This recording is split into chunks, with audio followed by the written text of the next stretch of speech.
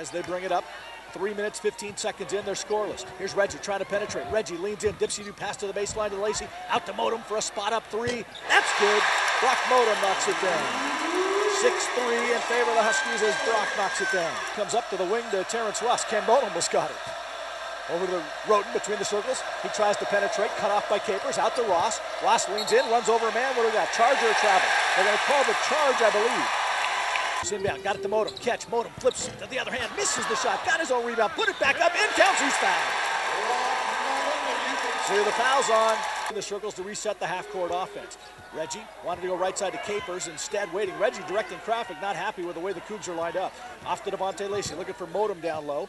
Modem spins, trying to get open to Lodwick. Over to Reggie with 9 on the shot clock. Reggie trying to penetrate, got around Gant, throws it off, catch Capers. Capers in traffic, dump it off to Modem, catch, layup, good. 8 for Modem. Onto the dribble. Gets a little screen from Simmons. Stays on the dribble. There's Roten trying to penetrate. Cut off. Throws a pass down low. Simmons catch. Blocked by Modem. Ball loose. Devontae Lacey gets it. Off to Reggie Moore. Devontae Lacey's just returned from the locker room. Reggie beyond the arc looking for Modem inside. Gant has him fronted this time. Still 10-6 Cougars. Ball over to the right wing. Ladd with it. Can go to the dribble. Does against Roten. Trying to penetrate. Cut off. Steps back on the dribble. Going to shoot a 2 on the way. Bottom of the net for Mike Ladd. 12-6 Washington State. And in the zone. Ladd with it out high. Give it off to Devontae Lacey. Lacey looking down low. Couldn't get it to Shelton. Get it off to Capers. Capers with it. Down low. Shelton catch. Spins against Njai. Got it up and in. DJ Shelton has 4. The Cougs taking it right at Njai. Out high. Right side to Devontae Lacey. Dumps it down low to Capers at the high post. Cross courts it to Lodwick. Down low. Modem catch. Spins in traffic. Lay it up too hard. Tip. Capers. Good. Marcus cleans it up on the weak side and we're tied at 24. He's on the dribble. Lodwick flashes through. Here's Capers making the catch, looking down low. Modem's open, getting him the ball. Minute 45 to go in the half. Reggie on the dribble out high, 15 left on the shot clock against the zone. Reggie on the left wing, get it to Capers. Right back to Reggie, screen from Lodwick. Reggie gonna lean in, dump a pass. Caught, Capers, layup, spins it home.